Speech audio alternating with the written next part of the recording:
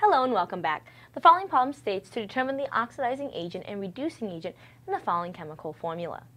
Well, remember, there's a few things that we want to take into consideration when approaching this type of problem. Remember, we have G, which is gaining of electrons is equal to reduction.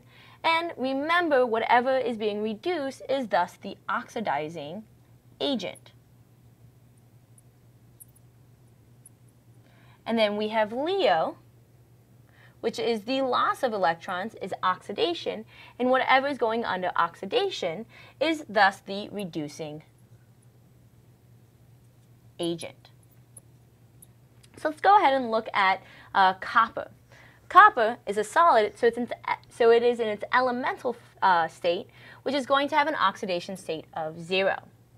So it goes from 0 to +2. And the reason that we know copper in this case is +2 is we know chlorine has a oxidation number of -1.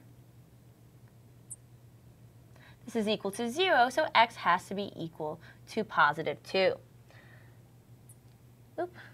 So this has an oxidation number of +2. So it's going from 0 to +2. So in this case, this is losing electrons and is going under oxidation. So this is my reducing agent. Let's look at platinum. In this case, it's also going to have an oxidation number of +2, and it's going to go from +2 to 0.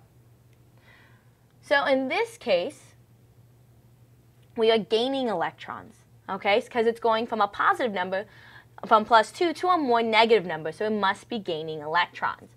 So this is G. So this is undergoing reduction, so this must be my oxidizing agent.